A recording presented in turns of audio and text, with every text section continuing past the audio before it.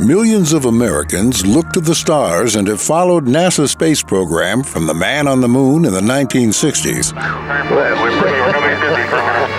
Armstrong is on the moon. Neil Armstrong. To the shuttle program for the next 30 years. Followed by the private sector's unmanned reusable rockets of today, 2018. Contact with a test one. Welcome home, Columbia. Beautiful, beautiful. Your goal for APU shutdown. Discovery, how do you read? That was definitely an E-ticket. After serving the world for over 30 years, the space shuttle earned its place in history.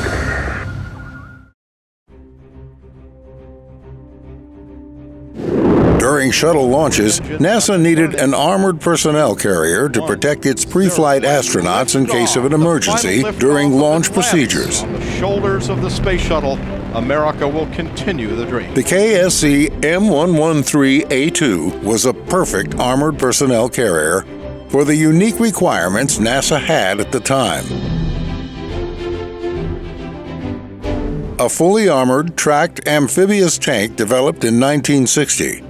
Powered by a Detroit six-cylinder diesel engine with an Allison transmission, it delivers 275 horsepower.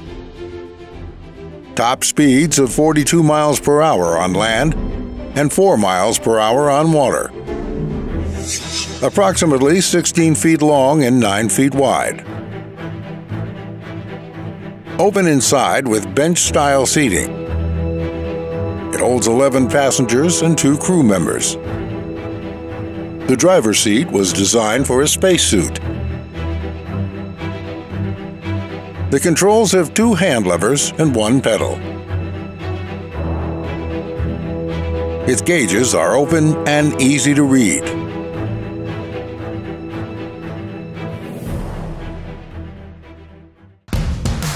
NASA utilized 3 M113 tanks during launches.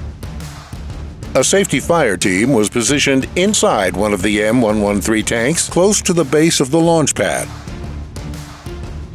Zip lines were to be used by the astronauts to get off of the launch pad as safe and fast as possible. Once on the ground, the plan was for the astronaut flight team to drive the 2 empty M113s that were waiting alongside the fire rescue team. Each astronaut trained to drive the M113 tank before launch day. The emergency procedures and the driving briefing were one of the last things done before the launch. Number 3 specifically was used as a workhorse for the NASA training process. There is a very good chance every astronaut trained and rode in this very vehicle. It is an exciting plan, worthy of a Hollywood James Bond movie. Astronauts, zip lines, and tanks.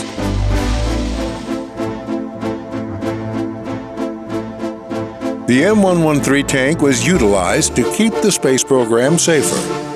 Fortunately, the plan was never utilized.